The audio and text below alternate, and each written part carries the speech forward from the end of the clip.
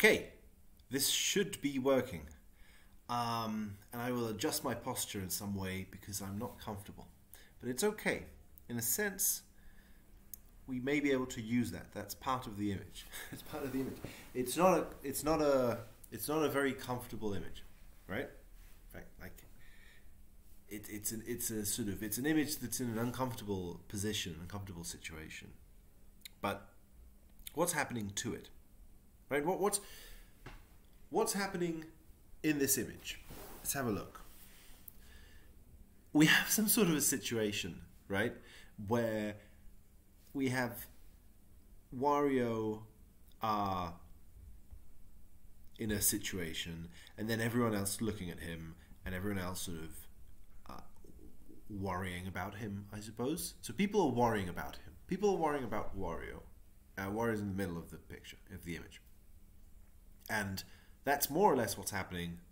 It's happening in a factory of some kind. It's sort of like a pretty empty, desolate-ish kind of factory. But if we were to look at the situation, like what exactly is happening here, the first thing that comes to mind is, well, Luigi is in center stage. We're seeing Luigi. It's clear, right? He's sort of in control of the situation, more or less. And everyone else is looking at him, more or less. Not everyone. And so he's being singled out as, okay, something is happening and it has to do with Luigi. Luigi seems to have been the one, I suppose, who has moved the levers and has caused Wario to be in this, like this.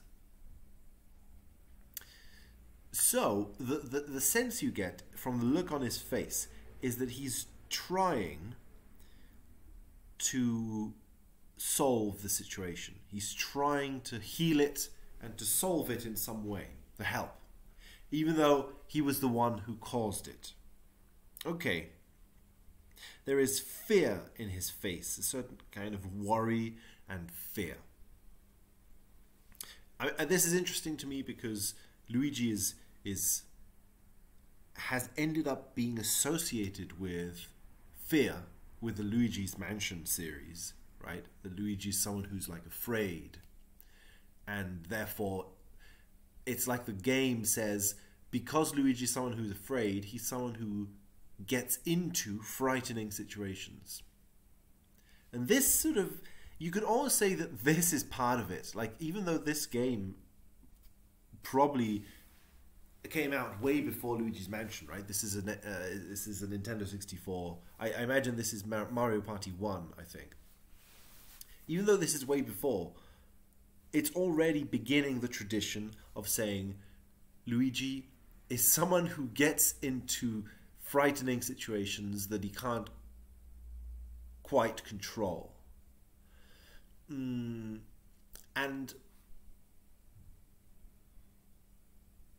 right, it's just that here it's not paranormal, it's not ghosts, it's still a sort of eerie factory. They've painted a bunch of fog or mist into it to make it look eerie, so it's a sort of derelict factory or a very abandoned-ish kind of factory. It's like they're at a factory when they shouldn't be there, right? It's like the factory's closed to the public, but they've entered it and they've messed things up, and it's Luigi's fault, right? At least the painting is saying that. It's saying it's Luigi. Why? Like, the funny thing is that this is something that ends up happening, I think, mainly because of Luigi's relationship as Mario's brother, right? Like, Luigi's Mario's brother. He's Mario's brother, but he can't quite do what Mario does. So he's less brave than Mario. I think that's the image that gets given throughout the Mario series in different, like, promotional materials and jokes and just instruction manuals and things like that. You get the sense that, okay, Luigi is more afraid of doing the things that Mario does. than Mario is. Right? This becomes a big in-joke, and it ends up getting actually referenced by the Mario series until we reach games like Luigi's Mansion and, I don't know, I think Paper Mario has a lot of jokes about that as well. Right? Stuff like that. But, so, the sense is that Luigi is afraid because he's afraid to do the things that Mario does. I like the fact that even though it's a fear that originates as a pretty psychological fear, a fear of a complex. It's a complex in relationship to Mario. That gets completely transformed into a fear of the paranormal, right? Ghosts and scary situations. This, a dramatic situation, comes into the picture when it wasn't the original point of Luigi's fear. Luigi's fear starts, I think, being defined as, oh, I'm not as courageous as Mario. As a way of saying Mario is very courageous. Mario is very courageous. Mario goes on a lot of adventures and saves everyone. Luigi doesn't. He stays home. He's a bit more afraid, but he's also jealous. So there's a sense of like, is he not getting to go on adventures? Or is he getting the opportunity of going but is actually afraid? I think that's also part of it. It's both things at the same time. It's simultaneously that Luigi doesn't get the spotlight, Luigi doesn't get the opportunity to go on an adventure, and that Luigi can't because he doesn't break through his fear in the way that Mario does. So it's simultaneously like he serves as a sort of as a way to bolster up Mario's ego.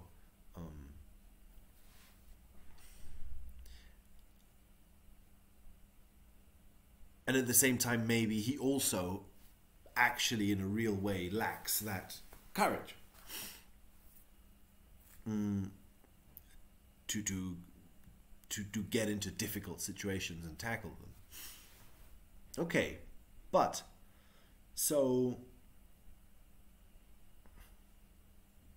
that kind of a fear, that kind of a comparative fear, ends up sort of vanishing. It transforms into something so much bigger, which is Luigi's fear of ghosts. Which, and again, the point being, I think, and I'm sorry for wasting so much time on this, but the point is that Luigi being afraid of ghosts is natural, is very natural. Like the player can identify with that. Like if we were in a house full of ghosts, we would probably also be afraid, right? It's a natural sort of fear to have. Oops, my cat. Okay. Well, I don't know.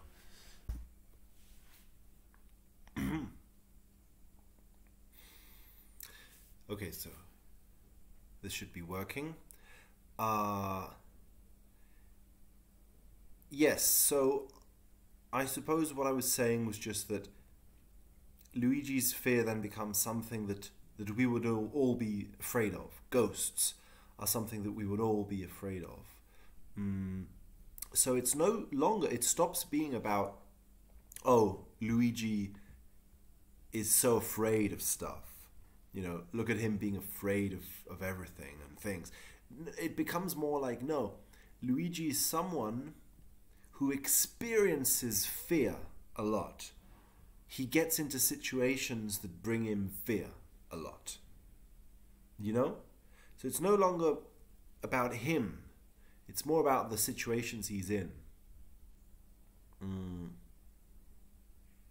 So, and then Luigi's Mansion becomes very symbolic about Mario's presence. Mario becomes almost like a sort of an icon in Luigi's Mansion. He's like also trapped within a statue or within a painting in the mansion, as if he's like a religious figure that's that Luigi is praying to, that's in the center of this mansion or something. So so why am I saying this? Because I think this is where scenes like this come from, or where they're leading to. We have Luigi in a scary situation. He's found himself in a scary situation. What it involves is that it's put Wario in danger. Wario's in danger. And Wario's in danger because Luigi has put him in danger. Okay. Now Wario's in the center of this scene as someone who's been put in danger. And he's been put in danger by Luigi. Wario's danger is what Wario's danger is what Luigi is afraid of. Luigi's afraid of Wario's danger. Luigi wishes that the situation weren't disrupted, that it hadn't been disrupted, but it has. And now he's like, how do I fix this? This is interesting in one way, because you could almost say that then Wario is the disruption in this picture. It's not just that Wario has been put into a disruptive position that causes Luigi to feel fear, but that Wario's presence is the disruptive position. It's almost like Wario is someone who dangles from a crane, from a dangerous place. Wario is someone who's constantly in a dangerous position. In a sense, like I've said in other videos, like this might have something to do with why Wario is the character who eventually doesn't die. He doesn't die in Wario games. He eventually becomes this kind of a character because no matter how much he gets hurt and no matter how dangerous the situation he gets into, he doesn't die. In fact, it almost gets turned on its head, and Wario getting into dangerous situations becomes the way in which Wario plays. You know, Wario needs to get hurt by the enemies in order to sort of use that hurt in a way that helps him solve the situations. You know, like he gets burned, he gets frozen and stuff like that, and this is precisely what allows him to move through the level. So it's like Wario is in danger. Wario is someone who's like permanently in a state of risk. His life is constantly at risk. It almost is the nature of his being. And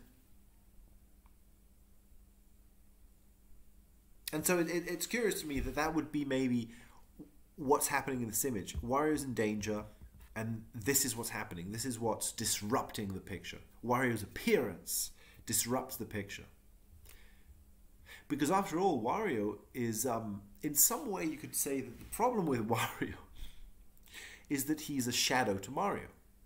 He's like some sort of a doppelganger, evil version of Mario. You know, Mario's shadow. But then that kind of plays with things, because Luigi was Mario's shadow originally, you could say. Maybe. You know? Like, we had Mario, red, we had Luigi, green. You know, Mario is short, Luigi is tall. They played this yin-yang duality of opposites thing from the beginning. So, you know, Mario is full of courage, Luigi isn't full of courage. Like, this is the nature of their relationship, is to be opposite sides of the same coin. Mario and Luigi are opposite sides of the same coin, and in that way, they are each other's shadow. They are each other's dark side, each other's opposite, and have been. But then something happens. Wario gets introduced into the series. And Wario's introduction to the series is a danger, is a constant danger. There is something about Wario that's not like Luigi. Wario is some sort of an aspect of the Mario persona that is different. You know, he represents a shadow aspect to Mario that's different to the shadow aspect that Luigi represents. He's a different aspect. In a sense, maybe you could say that the excuse me. Okay, I lost my train of thought a little bit there, but in a sense, therefore, you could say that the difference, the main difference that I see, is that Wario there's a certain enjoyment, right? Isn't that it? There is a certain enjoyment in Wario. He enjoys getting burnt. He enjoys getting frozen. He doesn't just enjoy money, pleasure, food, sex. He doesn't just enjoy all the things that the other characters enjoy. He also enjoys everything that the other characters don't enjoy. He enjoys getting hurt. He enjoys all the stuff that helps him attain his goal. Like, all this stuff helps him attain his goal. There is like nothing that doesn't help him attain his goal in some weird way. And that sets him in opposition to Mario and Luigi. Right?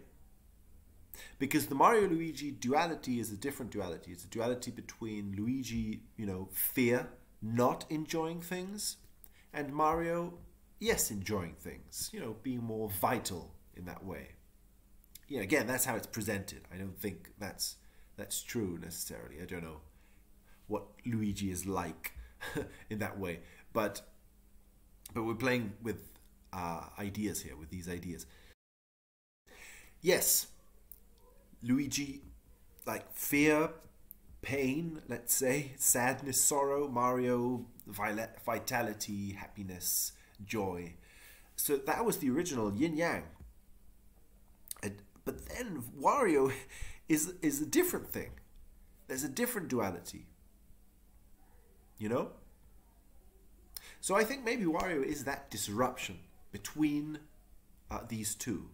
He stands between the two. He stands between Mario and Luigi. Mario and Luigi are looking at each other in opposite sides of the space. You see? Luigi is here on one side, and Mario is on the opposite side. He's on an opposite balcony. They're in opposing balconies, elevated from the rest, but opposing balconies. And then Wario stands between them. So that's one of the things that's happening. Okay, I think we should look at these guys just for a second, because otherwise we won't say anything about them. Okay, so then here we have Peach, Princess Peach, and Donkey Kong. And in the middle of them, in between them, there is Yoshi. It's weird. What are these guys doing here? Why are they here? Like, what exactly is happening? Well, we have Peach. We have Donkey Kong. In some way, like, we could say, okay, there's something very clear that's happening materially that we could talk about, which is Donkey Kong is holding up a sort of some construction pipes on a platform that we get the impression that this was what was meant to be attached to the crane, right? Like, the crane was supposed to grab this and elevate it, and instead Wario has been elevated. Okay. So Donkey Kong is signaling this. It's like, this is what should have been elevated. This is the other thing that should have been elevated, and not Wario. Okay, what does that mean? I don't know. But that's something that's happening. Yoshi is extending his hand up. What does that mean? Is he trying to help Wario, right? Is he just trying to help with his hand? And then Princess Peach is worried. Princess Peach is worried about what's happening and worried about Wario being up in the sky. So a lot of stuff obviously is going on there. Let's return up to these guys up at the top. Wario is looking at Luigi and is sort of like pointing a finger. He's accusing Luigi. So in a sense, that's also the worry in Luigi's face. I think is a sense of guilt, and Wario is like the finger, the guilty, you know, the guilt pointing finger. So that there is a sense of like, oh no, you know, I shouldn't have done this, or I shouldn't be doing this. Let's remember that that's part of what Luigi's fear was about. Luigi's fear was about, I'm not like others. I'm not like Mario. Mario does things this way, I do them this other way. And I'm not able to do them this other way. I'm not able to do them like Mario. And so there's a sense of, oh, this thing that I've done, it's not Mario-like enough. This is so interesting because that's, in a sense, that's what Luigi and Wario have in common, is that both of their storylines end up echoing themes of inferiority towards Mario, or comparing themselves to Mario. Maybe not inferiority, but there is a sense of like everything that they do always ends up having Mario as a measuring rod, or as a figure. Wario begins his adventures in Wario Land 1 wanting to be like Mario. He wants a castle like Mario's castle. He wants he wants a statue of Peach. No, he doesn't want a statue of Peach. But anyway, like he wants to be like Mario. He wants to have a castle like Mario does. In fact, that's why, right? He steals Mario's castle in Mario Land 2, in the 6 golden coins. He steals Mario's castle in order to like replace him, you know? That sets up some of the shadow stuff as well, because Wario becomes the Mario Castle Lord, the owner of Mario Castle. So it's like, it's Mario's castle, but it's presided by someone who's like an evil doppelganger. But so for Wario, what that means is everything he wants seems to be Mario. He wants to be like Mario. He wants to have what Mario has. He wants it. He wants it. He desires it. He desires to be like Mario. Whereas Luigi is afraid of not being like Mario. He's afraid of not being enough like Mario. Like, the way I act is not the way that Mario would act. And therefore I feel bad. So there's a guilt of like, oh, you know, I'm not, look at me being all clumsy and not Mario-like. You know, oh no. And then Wario's like, done. You know, like Wario's like, it's the eye of fear. It's like Luigi's fear. In a sense, maybe that's why Wario appears in the scene. Wario is a materialization of Luigi's fear. In a sense of like, what Luigi's afraid of. Luigi's afraid of what is he? I was going to say pleasure. I don't know if that's what he's afraid of. I think Luigi's afraid of pleasure.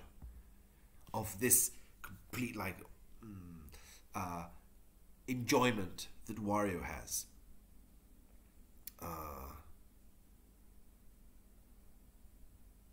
You know, which in turn is a part of Mario's psychology that Mario is kind of hiding as well. Mario is not fully expressing it.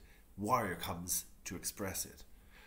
So maybe that's why Luigi feels guilty, and therefore that's why Luigi has something to do with a lack of courage and fear.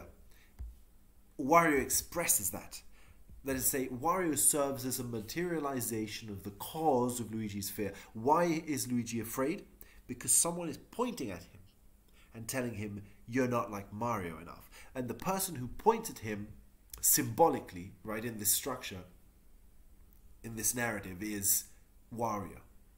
Wario is the one who reminds Luigi that he's not Mario enough. Does that mean that Luigi mainly feels that he's not Mario enough because he doesn't enjoy what he does? You know what I mean? Like, maybe the fact that he doesn't enjoy what he does reminds him that he's not like Mario enough. You know what I mean? Like, maybe it's something along those lines.